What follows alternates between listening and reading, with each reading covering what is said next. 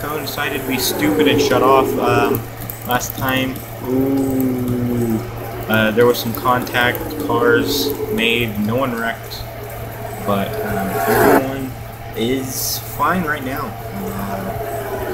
It's actually surprising because when I was running test races off air, there were wrecks a lot. I mean, so, but that was at Michigan, so that could be the difference also. It looks like here comes Jimmie McMann back for first, and what a surprise, actually. Because the 24 had been running a little bad, but I did change the tune on it. In the, not the tune, but the ratings for the Texas was at 98, and that's probably the other reason why Alex Dineen will not get to lead here yet. Yeah, they made some contact. Thought that was it for a couple of them there for a second. But it's all good. They're all straightened back out.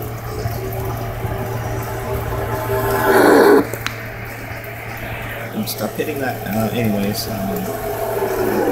here comes Alexander Russel back, but 23, Kolby Allen's got a gap now. So let's see what he'll try and do with that gap. That's when they came across the line, it was a 0.2 second gap. So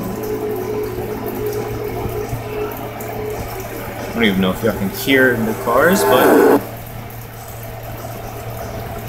I don't think that gap lasts long anyways.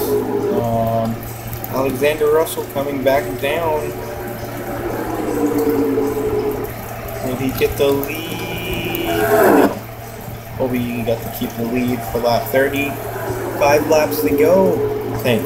I'm pretty sure that's 5. Oh, that hurt. Sorry. Who's gonna get this race win? Alexander Russell is getting passed by Dane Amann. And now Ben Braley is here to take the lead on lap 31. I think not. No, not yet. 0.01 again. But Ben Braley now can probably take the lead. Depends on what happens with that 99. Can he drop down in time? It's the only thing. Yes, he will get the lead here at lap 32 or lap 31.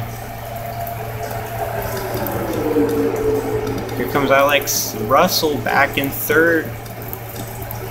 Heather Fraser is gonna come back to get the lead on the back straight. Looks like Alexander Russell is going to try something with that inside line, but no one went with him. Oh boy. It's usually where wrecks happen in our races is at the end, and if there's a wreck now, then whoever comes across the line is the winner, but I don't think it will. Austin's going to come down side by side on the back straight.